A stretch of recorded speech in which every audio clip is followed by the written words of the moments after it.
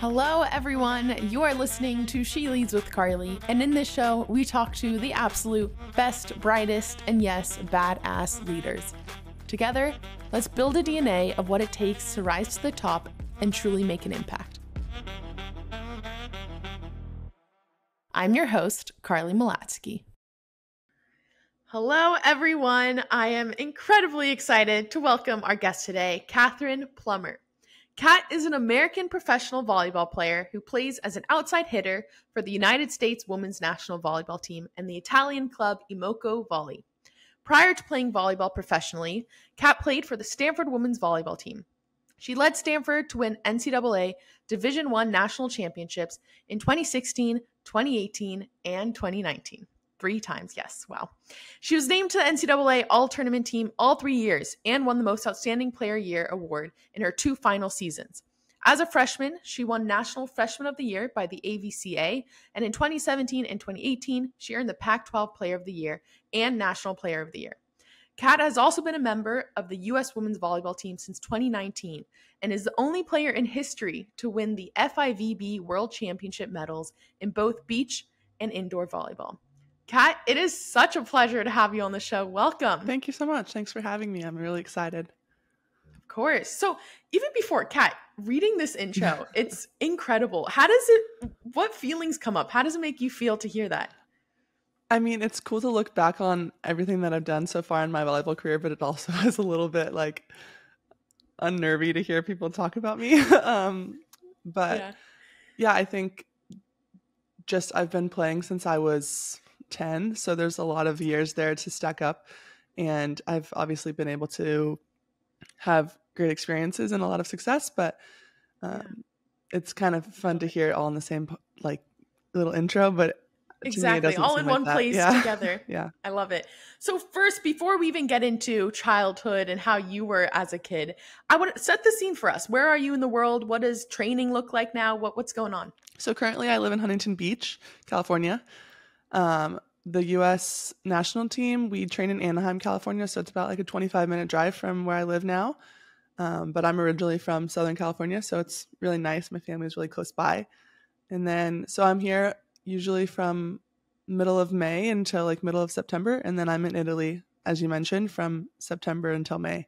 So it's I have like 2 lives kind of. Yeah, definitely. So Kat, what I love to do is go back to childhood Kat, 5-year-old, 10-year-old, like you said. What type of kid were you like? And even more so, I guess what I've seen with athletes is there's a lot of energy and you have to expend that energy. So what was it like for you? Definitely. Growing up, so I have an older brother, he's 5 years older. And so growing up, I wanted to do everything that he was doing. And both of my parents were athletes in college and my dad was a professional athlete. And so they were like you said, we have to get these kids to expend this energy and also just to get them to stay active. So my parents put us in every single sport imaginable. Like I was playing t-ball when I was 4, I think. And then pretty much every other sport under the sun. I played basketball, soccer, t-ball, softball. I was a cheerleader in elementary school. So truly like any sport that you can imagine, they put me in. And I think that every sport like has affected like my athletic career in some way, which is really nice. And I may have heard from an external source that maybe baseball and softball weren't so fitting for you. Those were for me. Tell me a little bit about those stories. I hear that, you struggle to maybe hold on to the bat and the umpires were quite fearful for their lives. That's definitely, that's accurate. So granted, I played softball when I was like 8, so it's not going to be good in general. Like most girls are just kicking the sand, playing in the outfield. Anyway, but I could hit the ball really well, but it was a matter of keeping control of the bat in my hands. So whenever I made contact, instead of gently resting it on the floor, it usually ended up in the air. And so umpires were fearful whenever I stepped up to bat. And softball didn't like me and I didn't like it back. So we figured it out that it wasn't meant for us. It worked out well. Yeah. Honestly, it seems like a very natural motion because you're hitting it, so you may as well just release it. That's what I thought too. So I totally understand that. And at this age too, was it an incredibly competitive household almost? Because, parents are both athletes, professional athletes. Your brother is also an athlete. What was the environment like? Very much so. We are just competitive natured people. And whether that be in sports or like whoever could finish their dinner first, like it was always a competition in our house. And like I said, my brother's 5 years older. So obviously he's bigger, taller, stronger than me in general. But I wanted to beat him and everything. It didn't ever happen, but that was always my goal, to like strive to beat him. And my parents kind of let it happen. They wanted us to work things out, like get in the grunt of stuff just to figure it out by ourselves. But yeah, definitely a competitive household in everything that we did. Yeah. And you mentioned at 10 years old, is that the first time you started playing volleyball, or even earlier? I started playing when I was 10, just because my brother played. And like I said, I wanted to do everything that he did. And we were at a club volleyball tournament for him, and I was bored just sitting with my parents. And so I picked up a volleyball, and his club coach like was trying to keep me entertained as well. There was like a little break, and he's like, wait, you could actually be really good at this. And then I started clinics at like a local club volleyball club around here. And then I was like, wait, I really like this. So I dropped every other sport within a matter of a couple of weeks. And then volleyball was it from then on. Wow. Yes. I was really curious about that, of how long it took for you to be like, you know what, volleyball is my sport, and that's it. And during this time too, at what point, because I know you, I mean, in general, playing in college, you get recruited super early. Yeah. And it's even getting earlier, unfortunately, I would say. But at what point for you did it become a reality that, you know what, I could actually play in college and maybe beyond? Yeah. So I started when I was 10, and then I started like going to college camps and stuff just in the summers to keep me entertained. But then in the 7th grade was when I first got my like first college offer. It was from Long Beach State. And so it's like close to home. So I was always around those people. I knew the coaching staff really well. And then they offered me, and I was like, that is too early. I have no idea what to say to you. Like I wasn't expecting that at all. And like from my perspective, that's too early. Like what was I 12 or 13? I don't know what I want to do with the rest of my life. I can't make that decision then. And like you said, it's getting earlier and earlier. People that I know that I played against in college, they committed in their 7th and 8th graders. And to me, that's just absurd. And so I mean, could have done that, but like with discussions with my parents and just things that I wanted to do, I was like, I'm going to wait, because I have no idea what I want to do in the next, let alone month. And I can't decide what I want my future to be like. And so, yeah, I waited, and other opportunities came up, and then Stanford came, and I was like, okay, I can't pass this opportunity up. Yeah. So, okay, before even Stanford, touching on this notion where college coaches are talking to players at 12, 13 years old, and deciding, this is where you're going to spend your college years in the next 7 years. Yeah. Who do you almost think is to blame in a way? Because is it parents who are pushing their kids too hard? Is it the coaches, the college coaches, and it just gets earlier and earlier and there's pressure coming from either side? How do you really view the whole situation, all the different stakeholders? I mean, I think in some situations it's like, it can be different in every situation. For my situation, it wasn't my parents. They were the ones that were telling me, like, granted, like, we want you to have these opportunities, and we want to put you, like, help you be on the best teams if that's like the thing that you want to do, and we're going to make these sacrifices. But by no means did they want me to commit to university when I was in the 7th grade. And I don't even know if it's the coach's fault either, just because like opportunities for them come up too, and they have to take advantage of that if they want to like build a team that they think would be successful. And so like they think, oh, she's getting other offers from other schools, like we have to do this now also. I think they have actually changed the rules. So at least in volleyball, they can't have you on campus like as a part of like as a recruit until you're a junior in high school, which is really nice. And I don't know if that's the same for other sports, but at least in volleyball, like they can't talk to you on the phone until you're a junior in high school. Yeah. Which is, I think, the right time to talk to somebody. Granted, like high schoolers, freshmen and sophomores can have their ideas of what they want to do and where they want to go and go to the campuses. But I think doing it on your own is way different than like being a recruit and having these coaches show you around and show you all the bells and whistles of their campus and the team and everything. I think when they're a junior, I think that's the right time. And I'm glad that like transition has started. So hopefully it's beneficial for all parties involved. Right. I think exactly. I think it's like once those rules are in place and at least some type of regulation, because the reason why coaches go so early is because other ones do. Exactly. So they have to just compete. Yeah. Like they're just doing their job, right? Yeah. I think soccer is fairly similar to that as of now. Yeah. So throughout high school, eventually Stanford becomes an option. Mm-hmm. But I'm curious, what type of student were you in high school? Was school exciting to you? Were you just like, you know what, volleyball is my life? And I can understand that, right? Yeah. Soccer like becomes your whole identity. Yeah. So how were you as a person in high school? I would say I was like the epitome of a student athlete and nothing really else. So volleyball like was my life. As soon as I was done with school, I would drive to practice and do my homework right after practice. But for a lot of my like high school years, I was driving up an hour and a half to go to beach practice right after school, and then driving an hour and a half down to go to indoor practice, and then doing my homework after that, and then waking up the next day and doing the same thing over again. But to me, like school was extremely important, and I, like I said, didn't really do much else. Like spending time with friends. My friends were my volleyball teammates for the most part, just because like there wasn't enough time in the day. And I think that's kind of why Stanford they weren't always there. And then when they were there, I was like, okay, my efforts are really paying off. And like they're seeing the things I'm doing outside of volleyball. And I'm like, okay, like the sacrifices that I've made, honestly, it's not even a sacrifice. It was just a choice that I made to do it. And like the opportunities came up and I was like, okay, my hard work is paying off. So I might as well keep with it. Yeah. And what's fascinating, and I think it is a commonality amongst top athletes, but what seems to be relevant to you too is it was very intrinsically motivated, right? It was coming from you. It doesn't seem like your parents were pushing you to say like, you're going to beach and then you're going to indoor and then you're going to study. Yeah.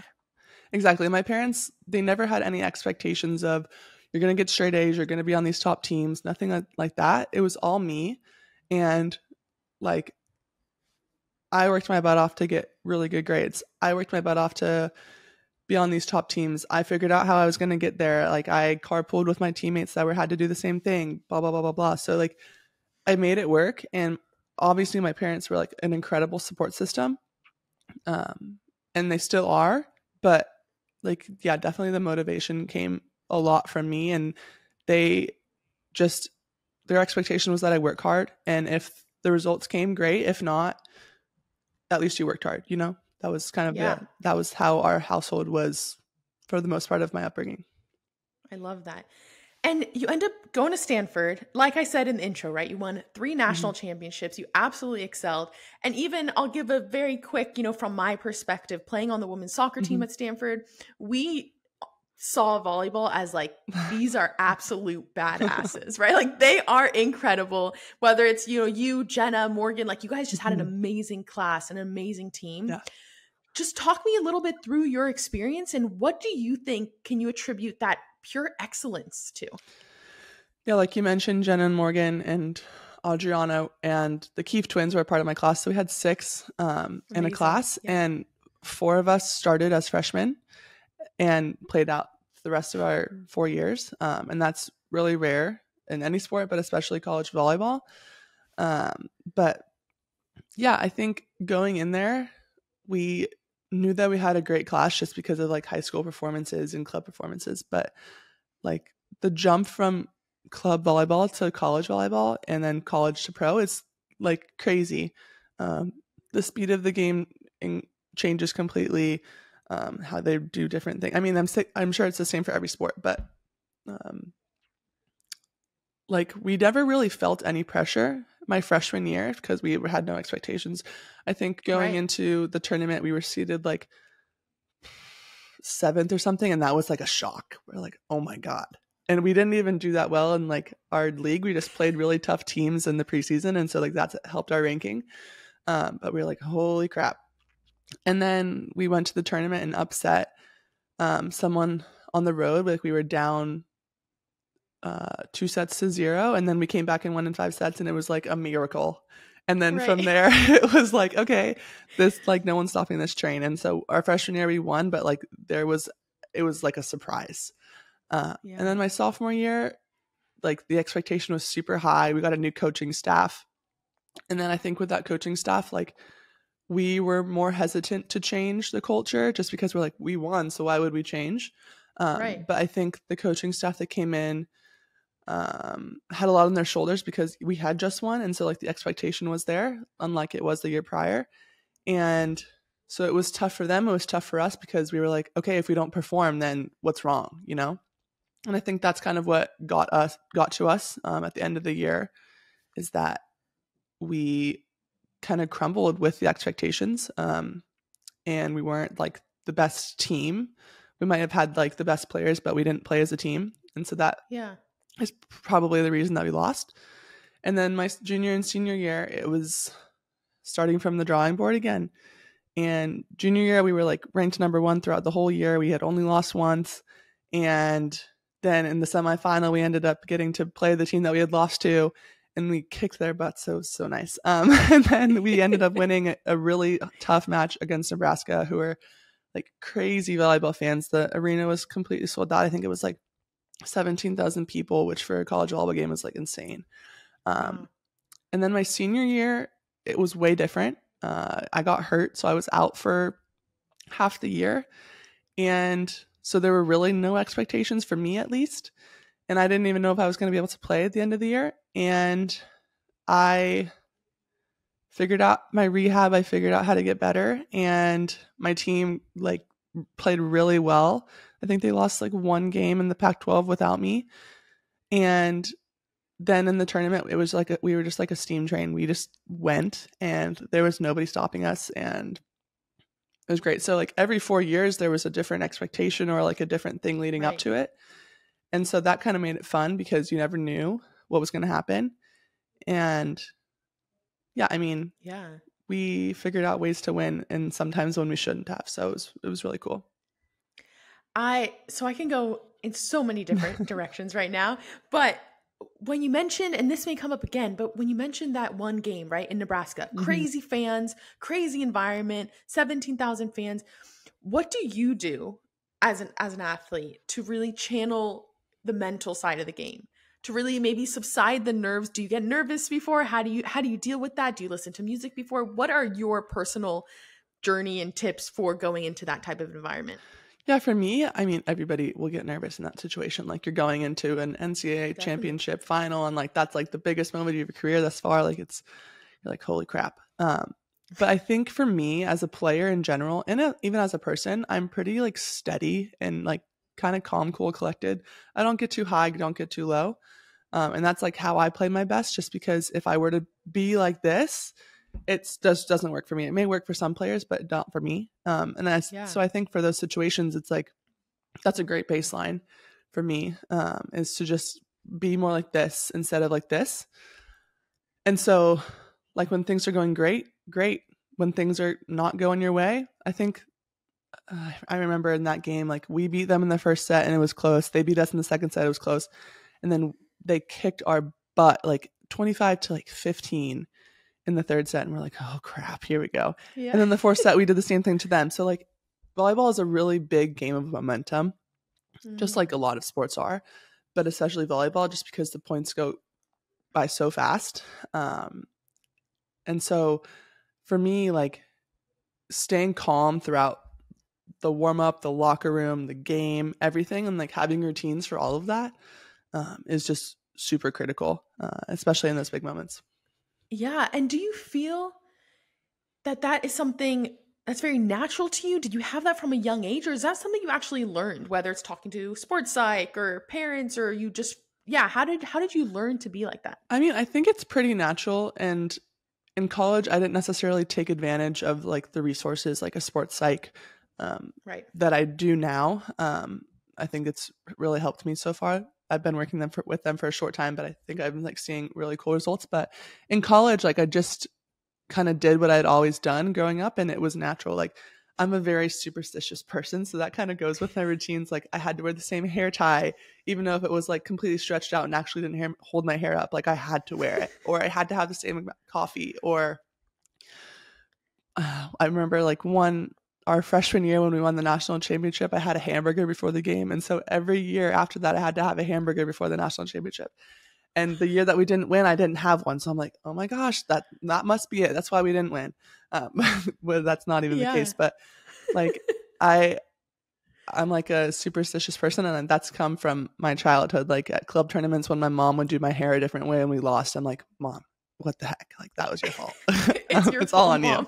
You. So like, it was like already inside of me, but I think I've now learned the tools where it's like, I can repeat it over and over and not have these superstitions. It's like actually in my head of what I need to be doing. And like there's results. It's very results driven instead of like superstitions, which I think is much better for me. But yeah, in college, I was like everything. And a lot of people on my team were like that as well. Like I know Morgan like had to do a certain thing. Like I had to have her braid my hair every day. And like she had different things that she had to do. Everyone was different. And I think that's what helped us. Like that's what made it work. Right. And it just shows, even the superstitions, right? It just shows the power of the mind. Yes. It's just telling yourself, I did everything I was supposed to do. I had a hamburger. I have the right hair tie. Like everything's great. I'm ready for this game. Yeah, it definitely like gets you ready.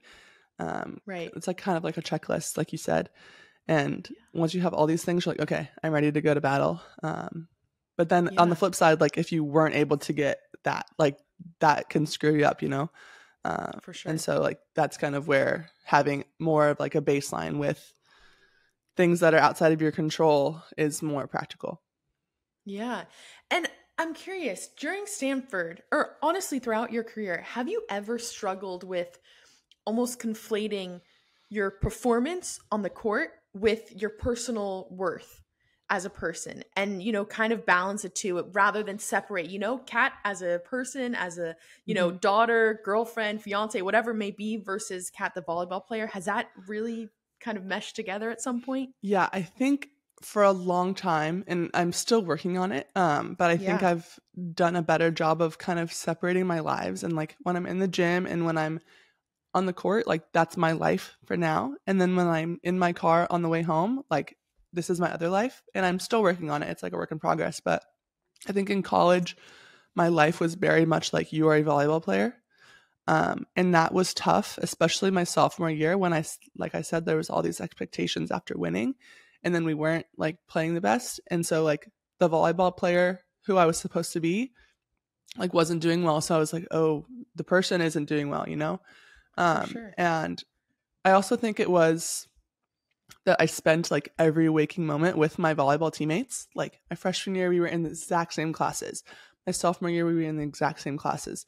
And so for me, like finding an outlet that wasn't volleyball was crucial. And that's actually how I met my fiance, is like he was on the baseball team and I met all of his friends. And like outside of the volleyball gym, I didn't really spend that much time with my teammates. And that was healthy for me.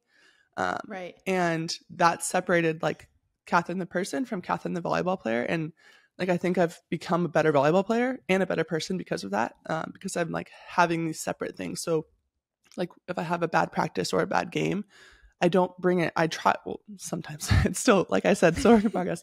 I try not to bring it outside, because why would I let what happened for 3 hours affect the rest of my life, Definitely.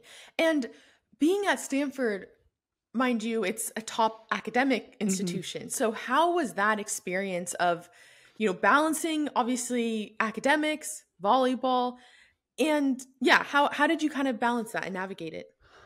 I think it was helpful in a sense that a lot of my teammates like were in the same classes. So I majored in human biology, and like 3 out of the 6 in my class were in that major. And so we like had a lot of the same things. We were doing all the same homework assignments, and so that was nice to be able to like bounce ideas off of each other.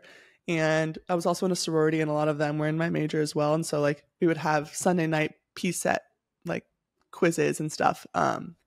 Right. And so that was nice, but I think it's kind of like intrinsic motivation once again. Like you just have to figure out how to get it done or else it won't get done, you know? Like you might not be able to go to this party or might not be able to like go to get dinner with your friends when you have work to do. And in college, I think that gets harder than it did in high school, at least for me, like because there's so many other temptations. Like you want to spend time with your friends, you want to escape the volleyball aspect, blah, blah, blah, blah, blah. But like you need to get your work done as well.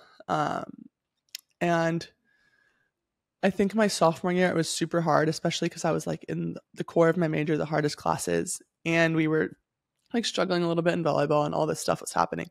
And so like for me, school like became not the priority. And my mom was like, Kat, you like need to figure, that was like the one time when she was like, you need to figure it out. And thankfully she did because I figured it out. But I think like it was just intrinsic motivation. Like I needed to get it done, so it had to get done, you know? It wasn't really a choice necessarily. And looking back now at your Stanford experience overall, is there anything you would have done differently or almost advice for someone who's going through that process now and all the challenges that we know can come up? Yeah, it's funny enough. I was actually talking to my fiance about this last night because he's like submitting applications for business school and all this stuff. And we were like, why would you choose Stanford? And like, why would you do it again if you had to? And I think I didn't take advantage of like everything outside of volleyball and outside of like my teammates. Like, so, you know, our freshman dorms, like you're paired with a non-athlete. I wish I would have taken advantage of that more and like spent time with the people in my dorm that weren't involved in athletics at all. Cause I was around athletes the majority of my 4 years there, or like got involved with like, I don't even know what it's like the community service outreaches that the Stanford Athletics Department puts on, or like just get involved with everything that Stanford has to offer because there's so many resources and so much that like athletes don't take advantage of because we're like so focused on our sport or so focused on hanging out with our teammates or other athletes because that's like what's familiar to us. And so I would say like getting out of your comfort zone and putting yourself in spaces that like might feel uncomfortable. Yeah, I love that. And I think it's so easy to just get so wrapped in that bubble. Definitely. It's so easy. And then it's very much an intentional, I am going to explore other things. Yes. You know, it doesn't just come necessarily. Yes, so sure. I love that piece. And during this time, was it very obvious that you were going to continue playing pro? And how did you almost navigate the next step, the next stage of your life, if you will, from going from college to now pro? I think in college, when I had a lot of success, like at that level, I was like, okay, maybe I can do this. Like as like a young athlete, even before college, I was like, oh, that's the dream. You know, like my dream is to be on the national team. My dream is to go to the Olympics. My dream is to be a professional volleyball player. But you're like, okay, am I good enough? I don't know. But when you like start playing up against these people that like are going to do that and you're beating them and you're like, okay, maybe I am good enough. Then that like becomes a reality. So I think my like sophomore year was when I really started to like look into it. And our coach, Kevin Hambley, played professional volleyball and is like has relationships with these people. And so like that was a great resource for me to ask questions, just to get a better understanding of like what that might be like if that was the route I wanted to take. And then that continued all throughout until my senior year. And so when I started thinking about it, I was like, okay, if I want to go, is the best option to graduate early or maybe try to do it the next year. So I ended up graduating Stanford early. I finished in December, and then went overseas right after my senior year in January. And so like that was my decision and that wasn't forced upon me at all.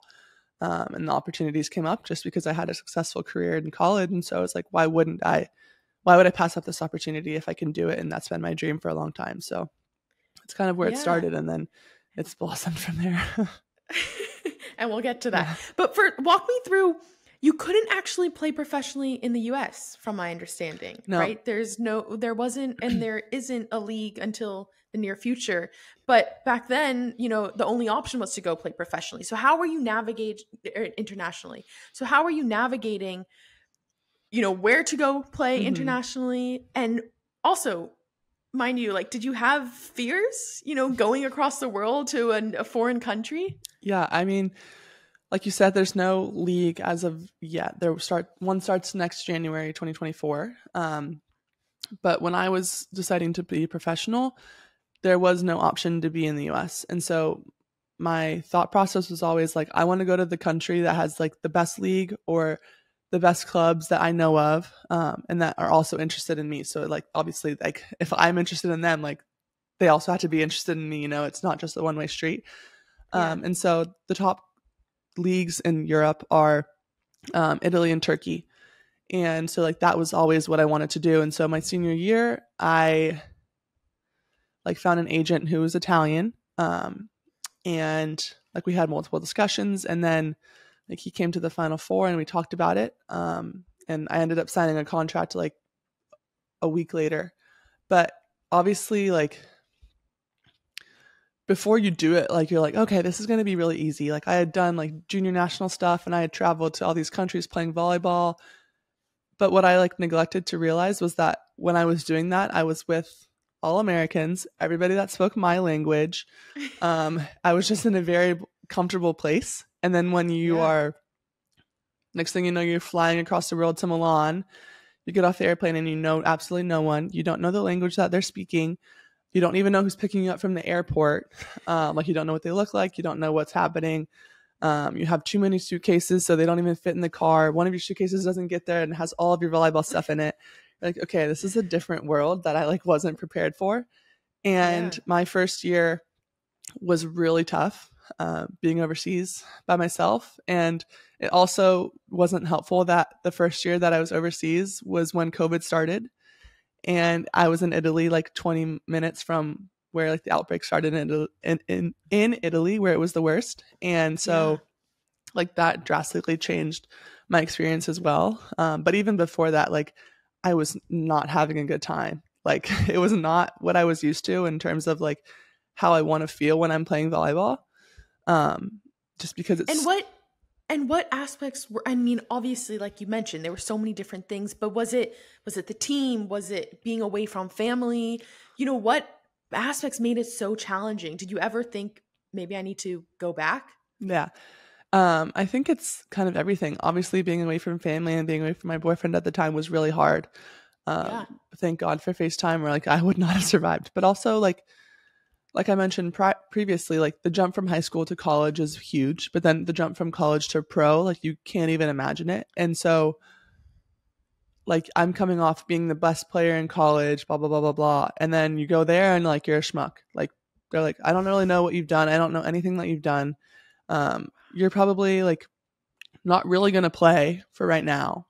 And then I ended up starting like a week later, but like from being like the go-to girl to not even seeing the floor, and like not being able to understand anybody, and then like coming in half the season and trying to beat these people out that have been there for the whole year. Like that was also challenging because then my teammates didn't really like me.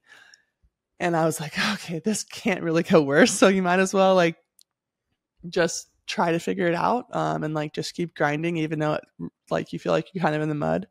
And I'm not saying that COVID was a good thing at all, but I think like it helped me like shift my perspective and like what's important. And if I'm going to go back overseas, like what am I going to get out of it? And how am I going to like take advantage of the opportunities that are given to me? And so the next year I went to Japan and like had a completely different experience just because I knew like what it looked like, and I knew like what I had to do and like what I had to ask of the team for me. And so it was like a balancing act of, okay, I'm actually a professional now and I know what I need to ask for, in order to like make my life comfortable, because I'm in a place that's not my home, Yeah. And going back to that first Italian club, and like you mentioned, right, you're going from the best to now having to prove yourself, and teammates don't like you because you're stealing their starting spot, and all the different aspects that come into it. This, what it seems like, is also the first moment where maybe you didn't have that confidence, or Stanford, like things were going really smooth and really exciting and things were good. how did you, like, from a day-to-day perspective, how did you deal with that? What tips or, things that you did that really helped you kind of get out of the mud, like you said? Yeah, I think I would completely agree with you. Like my first year overseas, my confidence was completely depleted just because everything was unfamiliar and like volleyball no longer felt fun. So I was like, why am I here? And like, okay, I might be performing well in volleyball, but in that moment when everything else around me sucked, I was now Kathryn, the volleyball player only, and didn't have Kathryn, the person anymore. And so I think like getting through the mud, I don't know if I did really until like I got to come home from COVID and like got that reset, because it was the middle of February when COVID started and I was like, I can't get home soon enough. And I got there like a month before. I was in Italy 2 months to the day until I left, and it felt like the longest 2 months of my life. But I think like getting that back just came from like kind of filling my cup up again with my family, and I got to train with the national team a little bit, like very limited because of COVID. But I think like just being around people that I'm familiar with that I'm comfortable with, allowed me to be like, okay, I belong in these settings, and like these people that I'm training with in the summer with the national team, like I felt like I belonged with the national team players because like I was competing with them and I was doing a really good job. And to me, like those players were like the big dogs and they had the biggest contracts and they were getting the most money and playing on the best teams. And so I was like, okay, if I can do this now and I can do that in college, like maybe the first year was like a little hitch and just forget about it and continue moving forward. And that's kind of what I tried to do. Wow. Right. And just like growing pains in a way, like it's a new chapter. It's natural to be kind of hard. And so you went to Japan. Now, as I said, you're back in Italy. So from an outsider, it could be, like, Kat, what are you doing? Why would you go back to Italy? But what was going through your mind to say, you know what, I need to go play for Imoco? Yeah. So the decision to go to Japan was kind of twofold. I wanted a different look from Italy because I just didn't like it. And I don't know if it was necessarily like my Italian team. I think it was just, like you said, the growing pains of being away and not having anything be familiar. So I went a complete 180 and went to Japan. But I think going from Japan, I was like, okay, the league is good, but it's not the greatest. And I want to prepare myself to make a run at the Olympics someday. And so I knew I needed to put myself in a situation that was going to do that. And Imoco is the best team in Italy. We've won the last 6 or 7 Italian championships. And the year I got there, they won Champions League. And so like if that team wanted me and I wanted to play at a high level, like why give up that opportunity? So I ended up signing a 2-year contract with them. And that was scary because I was like, my last Italian experience was not good. And I don't know if I should commit to 2 years of this because what if it's the same? But it ended up being the complete opposite. Like I had grown as a person, as a player. I knew like what the pro life looked like. Obviously it's still hard being away from your family and friends for so long. But because they've had so much success, they're also like super professional, in how they run things, how like the organization is run. And so for me, that was a comfort.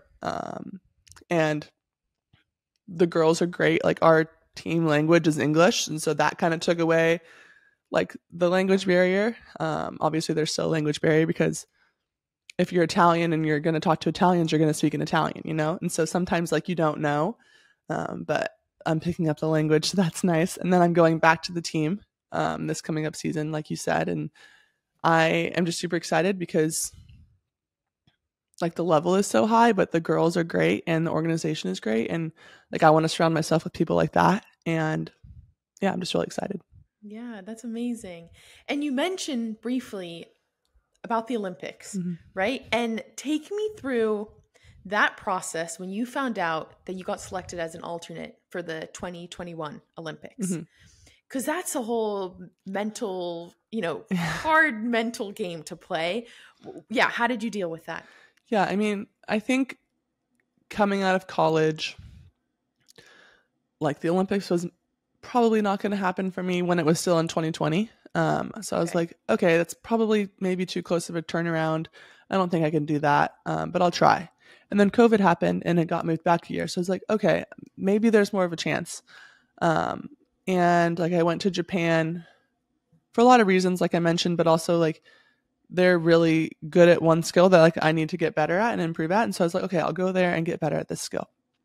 And I think I did. And I came into the national team in the summer of 2021, right before the Olympics, and I was playing really well. And we have a tournament called Volleyball Nations League. And so like we were in Italy for 5 weeks for that because it was like a bubble situation. So we were there for the whole time. And while we were there, they selected the Olympic roster. So there was 18 girls there and they selected 12. And so they announced the roster, and granted, like I didn't think I was going to be on the team just because of the people that were ahead of me and that had been there for 10 years. Right. And so like the expectation was low, but like hearing your name as an alternate is still pretty crappy. Just because like you've worked your butt off and you're like, okay, like I want to be there and they don't really want me there, Right. And so that was tough. And it was especially tough because they announced the Olympic roster when we still had about like 2 weeks left of the tournament. And so we were there for 2 weeks and we were training with the people that got selected for the Olympic roster. And so like you still have to be friends with everybody. You still have to be like cordial with everybody and like hang out and do all these things and practice and watch them play and blah, blah, blah, blah, blah. And so like that was challenging. I think it was maybe less challenging just because I was like the youngest on the team and like didn't really have like that many expectations to make the team. But like still like not hearing your name called and not being chosen for something that you dreamed of still sucks. But I think like that experience was great to like feel it, but then also like have it kind of fuel you because obviously you don't want that feeling again come next summer, you're right. So yeah. And now as 2024 Olympics are coming up and obviously you're aiming to make that roster. Mm-hmm. What goes into that from having that previous experience fuel you? What does that look like for you in order to maintain this calm, collective, persona, if you will, but also being like, I want to make this roster. Like, what does that look like for you? Whether it's goal setting, how do you kind of plan for that? Yeah, I mean, I think it is goal setting, but it's also literally like taking it day by day because some days you're going to have a great practice and some days you're not going to play really well. And what's crappy is that every single day matters. Especially like in the national team gym, like every time you touch the ball, it is statted and recorded and compared against your teammates. So you also have to like have relationships with and be cordial and be a great teammate. And so it's game planning, but also I'm working with our sports psychologist and like having these huge like outcome goals and then having goals that like you could literally make a goal like walk into the gym with your head held high every day, like no matter what, or like how are you going to speak to yourself in this certain situation, or all of these things like add up to this big very like outcome goal. But like what are the little results goals that you can make that can affect you like on the day to day? And I think that's been super beneficial for me. And just like navigating the environment of the national team because it's just so different than like anything you've ever experienced. Wow. I love that. And I think that's so valuable. And I'm so happy you said that. Even those very incremental, self-talk and daily things that you can, because again, like we're habitual beings, you just get into that habit, which is amazing. And Kat, before we go on to, more fun questions, if you will, I'm really curious how you think of, your career beyond volleyball, or if you've allowed yourself to, think about that. How has that changed through the years now that, you're about to be married and all these different things that come up? How are you thinking through that? I mean, when I was in college, like I thought I was going to play for 10 plus years, have like the best career. I remember our coach, like when I got hurt my senior year, our coach Kevin Hambley was like, she's going to take rest because like she needs to focus on her professional career, which is going to be like 15 plus years. And I was like, whoa, that was not a plan for me. But I mean, my plan was maybe like 10. And now that I am getting married, like you mentioned, next year, and I've like played at the top level for a long time, and like I've seen the big moments that I want to see, I think obviously like my next goal is to go to the Olympics, and then after that I don't really know, and I think that's kind of freeing in a way. I think probably after this coming up season I'll play at least one more overseas, and then potentially play in one of the US leagues that are coming up, potentially start in the corporate world. I mean, I have a degree from Stanford, and casual. I don't know what I'm going to do with it, but like maybe I'll do that. I'm also getting my master's online right now, like while I'm overseas. So I'm trying to set myself up for when I make that decision, like there'll be opportunities. But like I said, I don't know when that decision will be made. And there's other factors, like my fiance he's going to be my husband next year when he starts business school. Like, what does that look like for our life? Like, when do we want to start having children? Like, as a female athlete, like that's something that we have to talk about. Like, do you want to have kids and still play? Or do you want to be done after you have kids? Like, all of those things, like when you're a sophomore in college, you don't think about. And so you're like, okay, yeah, like the dream is to play 10 years. And then when you're in it and I'm not even 25, I'm a grown up, but like when you're like growing up and you're like, oh, there's so many other things in life that there are to offer. And maybe like it's okay to like hang up your boots, and do something outside of volleyball, because I think that's exciting. Like, I don't know what that life is like because I've done volleyball for so long, but I think it's exciting to be like, I have all these opportunities and I could use what I've learned in volleyball, like in the rest of my life, So that's exciting. Definitely. And big shout out to Michael, right? Making this happen. And also, I mean, regardless of Olympics or not, like next year is going to be amazing because you guys are getting married. Yes. So that's great. Yes. So Kat, as you know, as we've discussed, like you have played on winning teams, and that's just been a part of you from a young age. What do you think is almost a secret sauce that you have noticed across the board for these winning teams? I think in order to be like a winning team, everybody on that team has to accept the role in which like they are given. Whether that be like you're going to be a starter or you're going to be a bench player, or like you're going to go in and serve a ball, or like you're not going to see the court. Like you accept it and you like wholeheartedly commit to that role. I think just in my experience, like those have been the teams that have had the most success. And like, I think the times that I've won the most, that's been the circumstance. Like, so for example, in college, me, Jenna, Morgan, Adriana, like we all kind of knew our role. Like I was kind of like the lead by example, didn't really talk much. Morgan was like the fiery leader. Jenna was like the person that could crack a joke. Fitz was like the very analytical one. And then like everybody else on the court like knew what role they kind of had to squeeze in. And then people that never played, like there are girls that didn't touch the floor for 4 years, and like they were cool with, I don't know if they were cool with that, but they made it look like they were cool with that, because they wholeheartedly accepted like this is like a team unit and like this is just what has to be done. And the same thing has been seen on like my professional team in Italy. Like people, like you kind of know who the starters are going to be, but like if someone's not playing well, like there's people that are completely ready on the bench to step in and like fill that role. Or on the national team, same thing. Like we call the bench players like the game changers, because like at any moment they can come in and like provide a spark that changes the game, So I think for me, in my experience, like to have a successful team and to have a winning team, like everybody has to be committed to like the role that they are given. So do you think that stems from the coach? Like, does the coach play a role in that, or is it very much just from an intrinsic or at least a team player's perspective? I think it depends. Yeah. But I think in my situations, it's generally been like very intrinsic. Like you kind of see the writing on the wall, like you might not play. And like, how can I help the team in this way?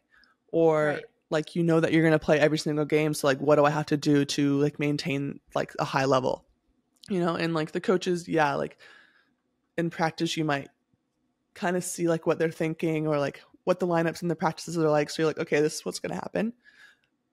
But I think it's like very intrinsic in that, like for me as like a lead by example person, like that's not anything unnatural to me. Like that's just like what I do.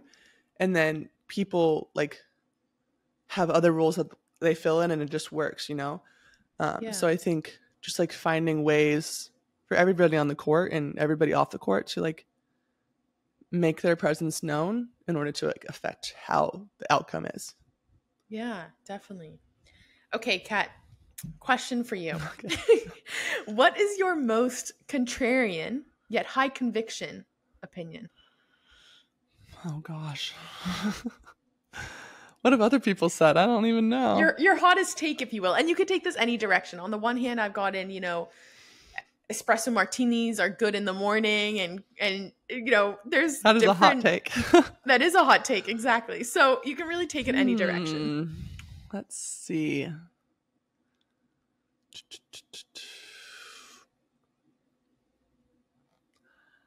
Okay, I think my hot take will be, I don't even know if this is like that weird, but like ketchup on eggs is like the best thing ever. Okay, there we go. I think that's pretty, I don't know, I've seen normal. That for sure, but espresso martinis in the morning, I've never heard that one. That's a hot take. That's a hot take. I don't even know. Okay, well, if another one comes, let me know. Is there a book, or I'll say book, that you've read that you think everyone needs to read, or that it like fundamentally changed your outlook on something? Okay, I used to not be a reader at all. And then 2 years ago overseas, my American teammate like changed my life with like reading. And wow. The book that I read that like really got me back into reading was The 7 Husbands of Evelyn Hugo. Great one.